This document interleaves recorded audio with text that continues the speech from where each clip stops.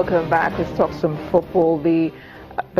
Basketball. The influential Somali Religious Council has said that the national women's basketball tournament, which starts today in Somalia, is un-Islamic. The privately owned Jammeh website was reporting what the Religious Council said today. It is Somalia's first national female basketball competition, with teams from all the 5 regional administrations, the capital Mogadishu, taking part. But the SRC chairman, Sheikh Bashir Ahmed Salat, is quoted as saying that the competition is against Islamic culture. He also says it's not good for men to watch women clad in sporting attire, culturally and religiously, saying that this can cause destruction and suffering. The SRC is run by moderate clerics and preaches against the Islamic Al-Shabaab militant group, which imposes strict rules on women's behavior and dress codes in the areas it rules. Much earlier this year, the council criticized the bill on women's rights, with the UN-backed government which the UN-backed government took on board, making amendments. The first basketball game today starts in the northeastern town of Garowe, with a match between Hirshabelle and Mogadishu. However, women in Africa are doing great things in the world of sports. 2 of the stars that featured in the recent Women's Africa Cup of Nations have earned moves to new clubs. Nigeria's Francisca Odega has signed for Australian side Sydney FC for the remainder of the 2016-2017 season. She will now move from the USA's Washington Spirit. Odega helped Nigeria win an 8th continental title in Cameroon. Meanwhile, South Africa's captain, 29-year-old Janine van Wyk, is on the move to the U.S. as she joins Houston Dash. After reaching 125 caps for the South Africa women's national football team, Janine has become the most capped South African football player of any gender. So other pressing issues on the continent, the United Nations Security Council has reiterated its request that Gambian President Yahya Jammeh honors the result of the presidential election in which his main opponent, Adama Barrow, was announced winner. The Security Council has already condemned Mr. Jammeh's rejection of election results and urged all parties to refrain from violence. The president, who took power in a coup in 1994, initially conceded defeat in the December 1st election to little-known challenger Barrow, raising the prospect of an end to the 22 years of his autocratic rule, tainted by allegations of widespread human rights abuses.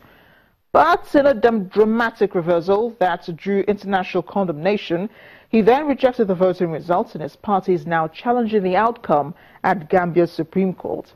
Regional bloc ECOWAS hopes diplomacy can persuade Jammeh to step down, but it's warned him it will take all necessary actions to resolve the impasse. Meanwhile, the UN Office on Drugs and Crime has made some startling revelations, saying children make up almost a third of all human trafficking victims worldwide. This is reported in its the third of its kind, mandated by the General Assembly through the 2010 United Nations Global Plan of Action to combat trafficking in persons. In a report released by the United Nations Office on Drug and Crime, children make up to a third of all human trafficking victims worldwide. Additionally, women and girls comprise 71% of human trafficking victims.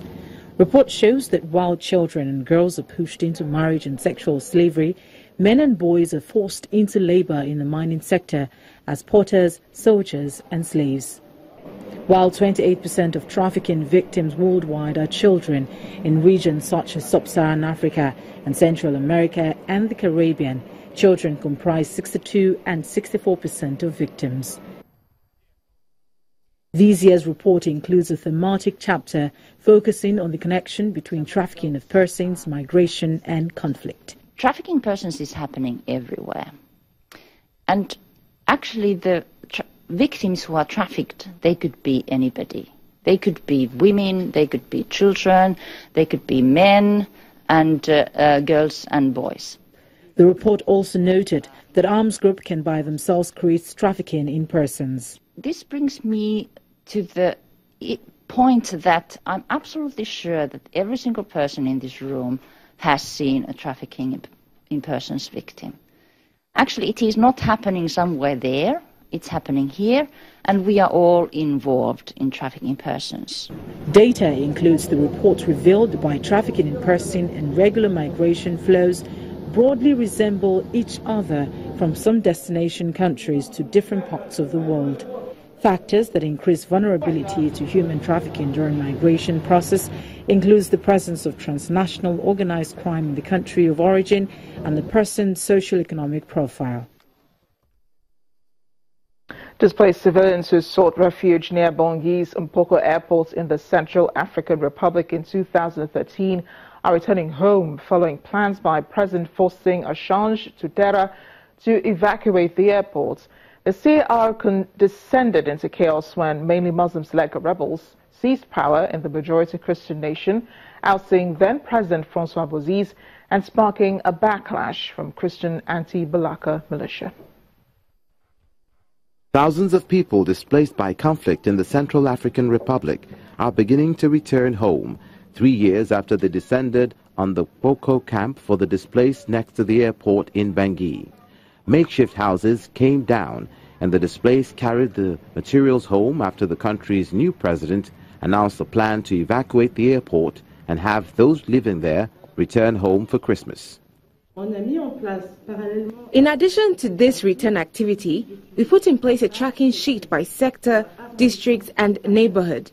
So today, my heads of sectors are present to register all the people who will go to the districts and neighborhoods to allow us to go to these people and ensure follow-ups in the returning neighborhoods. Violence in the country displaced about 400,000 people, among them Simplice Reuda and his family. I am glad to leave because it is not good here. We have enough problems here.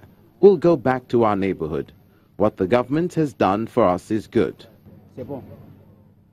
Mpoko hosted over 100,000 residents beside the airport runway who were too afraid to return to their homes during years of conflict.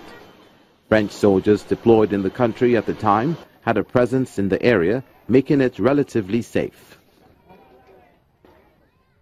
The country has been plagued by interreligious and intercommunal conflicts since 2013, when the mainly Muslim Salika rebels seized power, prompting reprisals from the anti-Balaka militia, many of whose fighters are nominally Christian. Elections in February that brought President Touadera to power were seen as a success. But with no army and few basic services, the government in the capital, Bangui, does not have control over the whole country. That's Network Africa today. Thanks for watching. I am Amarachi Ubani.